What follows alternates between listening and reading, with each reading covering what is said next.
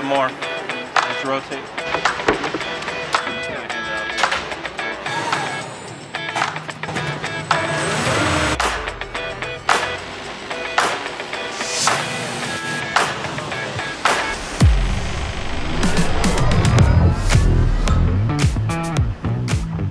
My name is Megan Hallam, and I'm the Director of Technical Operations, Analysis, and Performance here at Virgin Galactic. When I joined the company, we walked into an empty hangar.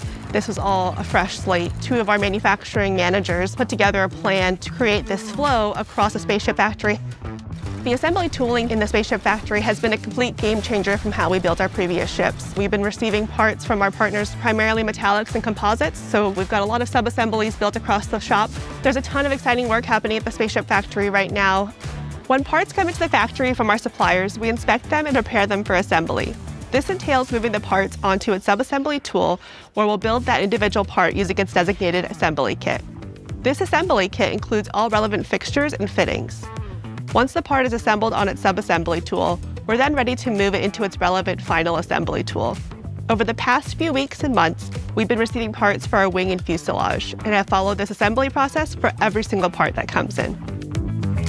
My name is Matt Nichols. I am the build manager for the Delta Spaceship program for Virgin Galactic. We are doing sub-assembly components in our fuselage in one bay. We have our aft pressure bulkhead and we have our forward pressure bulkhead that are a part of that fuselage assembly. We have another bay where we're building the sub-assembly components for the wing. We have our aft spar sub-assembly. We have our forward spar sub-assembly, left-hand and right-hand leading edge shear web sub-assemblies. Those get built on their own tools, and we try to integrate as many components as we can. Jacob Rosenkrantz, Manufacturing Engineering Manager here at Virgin Galactic, and I've been here for 12.5 years. Made a good investment early on, splitting up our tooling so that we're able to do a lot more work at the same time. We're also able to bring work in sooner because we know where it's going to be. We can run lines, we can run avionics, we can put bracketry and everything on there much sooner. And then we have the flexibility to get it out of there and move it to the next station, whereas before we had one station that was clogging up all of those things and we weren't able to move forward. The layup tooling, the trim tooling, the assembly tooling, the final assembly tooling, all of that has those same features in it. So that's why we can take one tool from one supplier and we can plug a part into different ones. And we've done that over and over again. It's a game changer.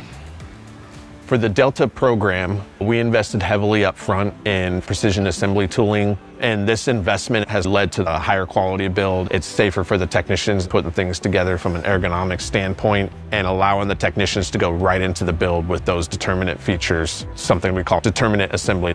Determinate assembly is where the design and the engineering of flight parts or components integrates features into it that allows us to index easily into assembly tools, which then allow us to put other subcomponents onto that flight part quickly, efficiently. It creates a real efficient, smooth build. Flexibility is a foundational component. Determinate assembly allows us to be flexible and still make progress on the build.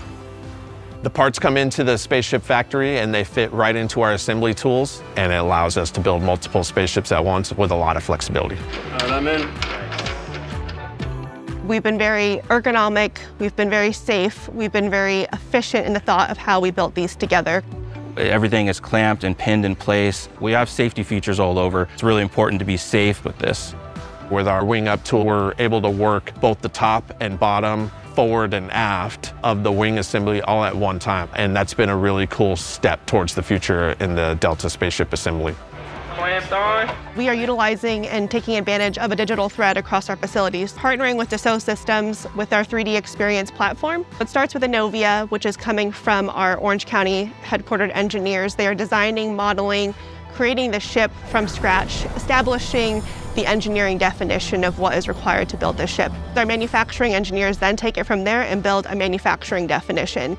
Next up will be the process plans, what fasteners are required at the sub-assembly stage prior to the major assembly. So that's what we call assembly level. The technicians are absorbing all this information. They are taking together all of the work instructions and they're assembling as required.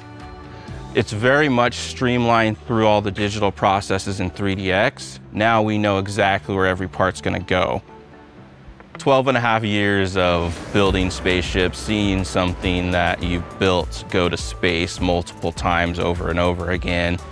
I'm really proud of those things, but I think really just maturing this spaceship program is something I really take pride in. This spaceship is radical. It's just super rewarding. It's super challenging. It's going to be probably the highlight of my professional career, I would imagine. This is how we build subassemblies. This is how we build spaceships.